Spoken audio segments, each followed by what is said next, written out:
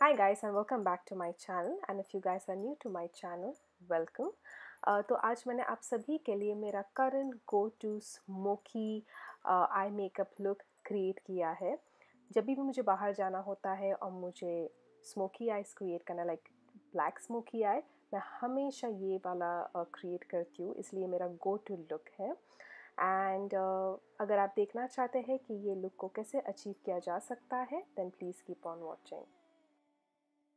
तो सबसे पहले मैं अपने स्किन को प्राइम कर रही हूँ और उसके लिए मैं यूज़ कर रही हूँ makeup prep plus prime skin base विजेज primer.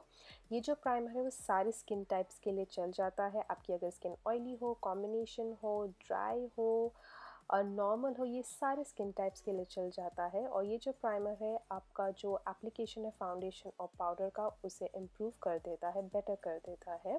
और ये जो आपकी स्किन पे रेडनेस होती है उसे हल्का सा इवन आउट कर देता है। फिर बाद में मैं यूज़ करी हूँ मैकअप प्रेप प्लस प्राइम पोर रिफाइनर स्टिक।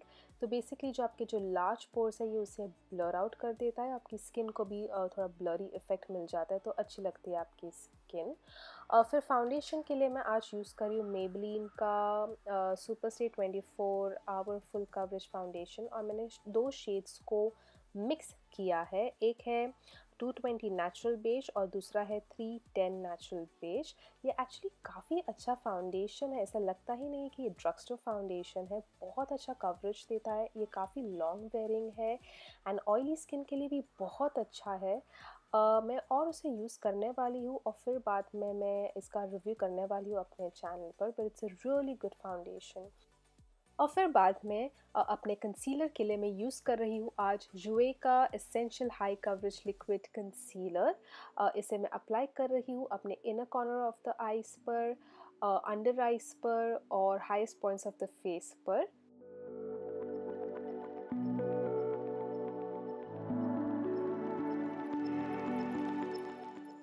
तो बस अभी मैं अपने स्पंज से अपने कंसीलर को ब्लेंड कर रही हूँ।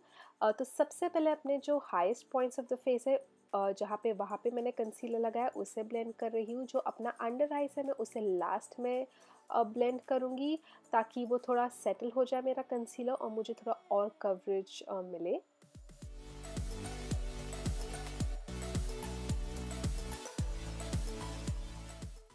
इवन दो ये फुल कवरेज कंसीलर है, जब मैंने उससे फ़र्स्ट टाइम लगा के ब्लेंड किया मुझे पता नहीं क्यों ऐसे लगा कि मुझे थोड़े और कवरेज की ज़रूरत है, इसलिए मैंने सेकेंड टाइम उसे वापस लगाया, ज़्यादा नहीं थोड़ा सा ही लगाया। एंड जब मैंने सेकेंड टाइम अप्लाई किया I was very happy with the coverage. जिस तरह का मुझे कवरेज चाहिए था मुझे एक्चुअली मिला। और जो मेरा अंडर आया आप देख सकते हैं अभी ज़्यादा ब्राइट और अच्छा लग रहा है।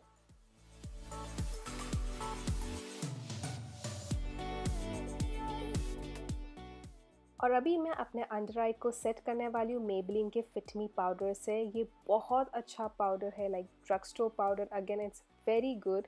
अगर आपने इसे ट्राई नहीं किया है आप एक बार डेफिनेटली ट्राई कीजिएगा। पता नहीं क्यों मुझे लगता है कि ये भी जो पाउडर है वो हल्का सा स्किन को ऐसा ब्लरी इफेक्ट देता है और आपकी स्किन काफ़ी अच्छी लगती है। एंड मुझे लगता है कुछ हद तक कि आपके जो ऑयल्स है उसे भी कंट्रोल करता है। फिर रेस्ट ऑफ द फेस के लिए मैं यूज़ कर रही हूँ निक्स का hydra touch hydration powder foundation. ये है शेड गोल्डन में। तो बाकी का जो फेस है मैं उससे सेट कर रही हूँ ये वाले पाउडर से। और अपने ब्राउज के लिए मैं यूज़ कर रही हूँ बेनिफिट का goof proof brow pencil in number 4।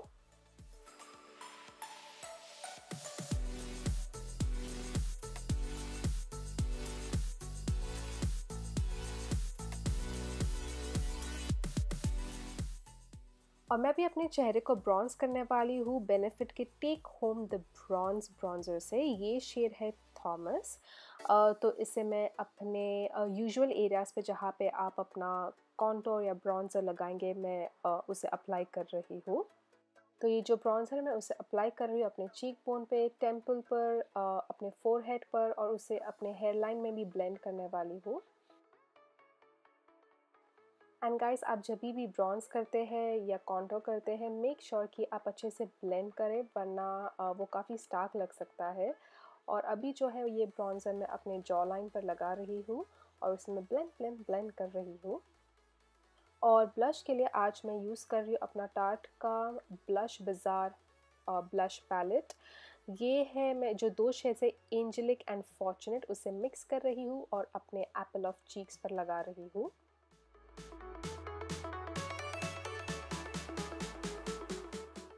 और फिर बाद में मैं अपने स्पंज से अपने ब्लश को ब्लेंड करने वाली हूँ ताकि वो थोड़ा और नेचुरल दिखे। फॉर हाइलाइटर मैं यूज़ कर रही हूँ आनास्तासिया का AMREZY highlighter.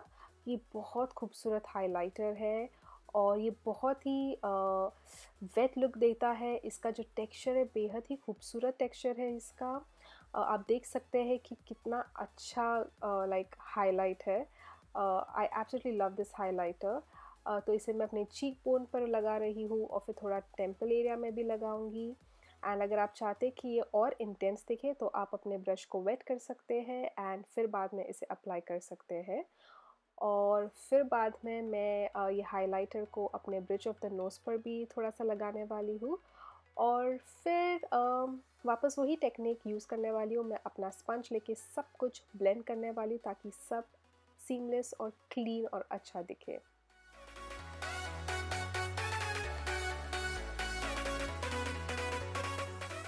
Now let's move on to the eye makeup. तो सबसे पहले मैं पैक का आई बेस अप्लाई कर रही हूँ इन नंबर 06।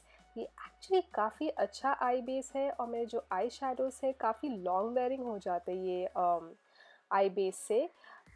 तो या अगर आपको यूज़ करना है कोई अफोर्डेबल आई बेस देख रहे हो लाइक आई प्राइमर, तो आप डेफिनेटली ये वाला ट्राई कर सकते हो और ये ईजिली अवेलेबल भी है इंडिया में। और फिर बाद में मैं अप्लाई कर रही हूँ अपना रिमेल का सॉफ्ट कोल। ये जो कोल है ये इतना इंटेंस नहीं है। नॉर्मली मैं मैक का स्मोल्डर कोल जो है वो यूज़ करती हूँ, लेकिन वो मेरे पास था नहीं, I have to bye it. Normally मैं वो यूज़ करती हूँ, लेकिन ये भी कभी कभी यूज़ कर लेती हूँ, लेकिन ये इतना इंटेंस नहीं है। तो आप देखेंगे आगे मैं उसे ऐसे बिल्डअप करती रहती हूँ। एनीवे तो मैं सबसे पहले उसे मैंने अप्लाई किया अपने लिड पर ऐसे ही रैंडमली, कुछ आपको एकदम परफेक्ट नहीं होना है। और फिर बाद में मैंने अपने ब्लेंडिंग ब्रश से उसे ब्लेंड किया। एंड सिंस मेरी जो आँखें हैं वो हुडेड है तो कभी कभी इनर कॉर्नर पे तकलीफ़ हो जाती है उसे ब्लेंड करना अगर मैं ब्लेंडिंग ब्रश यूज़ करती हूँ, तो इसलिए मैं फ्लैट शेडर ब्रश प्रेफर करती हूँ। तो मैंने उसे फिर अपने इनर कॉर्नर पे उसे अपने फ्लैट शेडर ब्रश से ब्लेंड किया वो कोल को। फिर अगर आपने देखा होगा मैंने उसे वापस कोल को अप्लाई किया, वापस वही टेक्निक मैं यूज़ कर रही हूँ। अभी जो है स्टार ऑफ द शो ये है हुडा ब्यूटी का स्मोकी ऑब्सेशन पैलेट। तो सबसे पहले मैंने वो लाइट शेड यूज़ किया अपने कोल को ब्लेंड करने के लिए ताकि जो एजेस है वो स्मूथ और सॉफ्ट दिखे, हार्श एजेस नहीं होने चाहिए। स्मोकी आई में सबसे इम्पॉर्टेंट है कि आप ब्लेंड करते रहे तो आपका जो भी आई लुक है वो एकदम सीमलेस और अच्छा दिखता है। फिर बाद में मैंने वो ब्राउन शेड यूज़ किया और उसे मैं अपने आउटर कॉर्नर पे लगा रही हूँ और मैं बिल्डअप करती रहूँगी और फिर उसे ब्लेंड करती रहूँगी। तो मैं आउटर कॉर्नर पर लगा रही हूँ और उसे अपने हल्का सा उसे ऑल द वे थोड़ा इनर कॉर्नर तक भी लेके जा रही हूँ। आप देखेंगे मैं अगेन ब्लेंड ही कर रही हूँ। तो मैं उसे ब्लेंड ही कर रही हूँ। मैं और क्या बोलूँ, लाइक ये पूरा जो ट्यूटोरियल वो ब्लेंडिंग के ऊपर ही है एक्चुअली। और फिर जो है मैं वो डार्क ब्राउन आई शेडो ले रही हूँ। अगेन मैं उसे आउटर कॉर्नर पर लगा रही हूँ और उसे हल्का सा इनवर्ड पुल कर रही हूँ। जो बेसिकली जो डार्क ब्राउन आई शेडो है मैं चाहती हूँ कि वो ज़्यादा आउटर कॉर्नर पे ही रहे, not so much inner corner पे, क्योंकि जो बाद में है हमारे जो बाकी आईलिड हो जो आई एरिया है उस पर हम ब्लैक आई शेडो लगाने वाले हैं। And again I am blending. अभी हम लेते हैं अपना ब्लैक आई शेडो। आप देखेंगे मैं उससे जो टेक्निक यूज़ कर रही हूँ उसे मैं पुल कर रही हूँ, लाइक ड्रैग कर रही हूँ ताकि अच्छे से वो एडहियर करे एंड फॉल आउट ना हो। एज इट इज़ ये आई शेडोज़ में एज सच कुछ फॉल आउट ही नहीं है, इतने पिगमेंटेड है वो, इतने ईजिली ब्लेंड हो जाते हैं। एंड बिलीव मी इसमें हार्डली कुछ फॉल आउट है। सिर्फ एक टेक्निक आपको यूज़ करने की, आप जब भी आई शेडो पिकअप करते हैं अपने ब्रश पर उसे टैप ऑफ कर देना, जो भी एक्सेस है उस प्रोडक्ट को टैप ऑफ कर देना।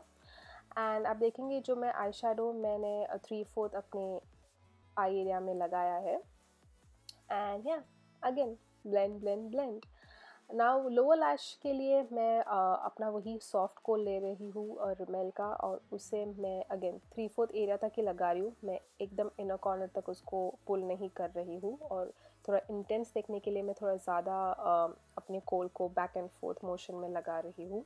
और फिर अपने फ्लैट शेडर ब्रश से उसे स्मोक आउट कर रही हूँ, ब्लेंड कर रही हूँ, उसे बेसिकली मैं स्मच कर रही हूँ।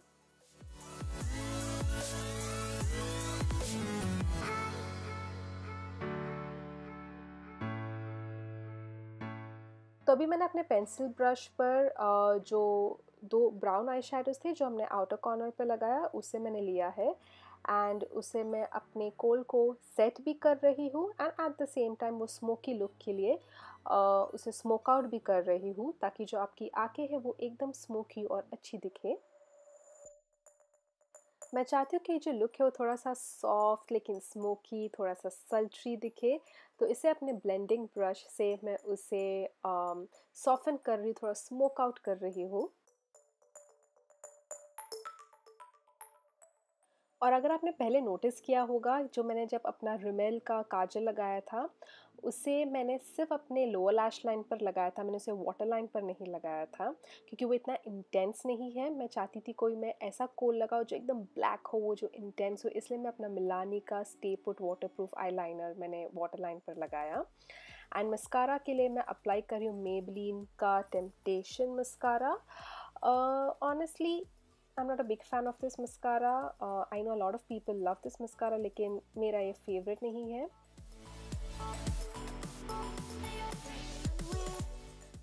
मैं चाहती थी जो मेरा ब्लैक आई शैडो थोड़ा और ब्लैक दिखे, थोड़ा और इंटेंस दिखे, इसलिए मैंने उसे वापस रीअप्लाई किया।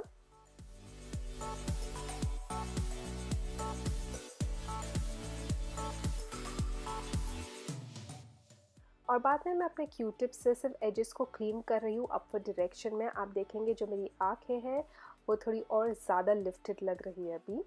एंड मैं अभी पैक कॉस्मेटिक्स का नंबर 53 आई लैश जो है वो अप्लाई कर रही हूँ।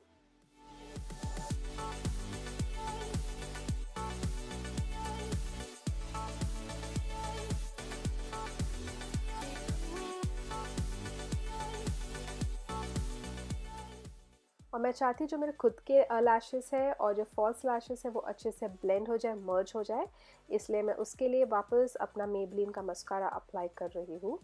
और अपने वाटर लाइन पे वापस मैं एक और बार मिलानी का आईलाइनर अप्लाई कर रही हूँ, और वही सेम पेंसिल से मैं टाइट लाइन भी करने वाली हूँ। फॉर माई लिप कलर मैं आज अप्लाई कर रही हूँ जेफरी स्टार का लिक्विड लिपस्टिक इन शेड थिक एज थीव्स। ये बहुत ही खूबसूरत न्यूट्रल कलर है, एंड आई थिंक ये स्मोकी लुक के साथ एकदम परफेक्टली मैच करता है। I personally love this colour.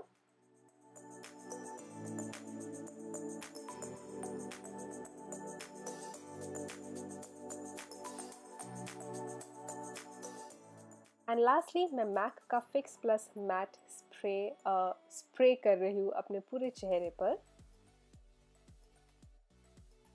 सो ये था गाइस मेरा current go to smoky I look. I hope आप सभी को ये ट्यूटोरियल पसंद आया हो, और अगर आप सभी को ये वीडियो पसंद आया हो प्लीज़ कमेंट सेक्शन में ज़रूर लिखिएगा अगर आपको ये वीडियो हेल्पफुल भी लगा हो तो। And yeah, I shall see you guys very soon in my next video. Until next time, keep reviving your own fashion.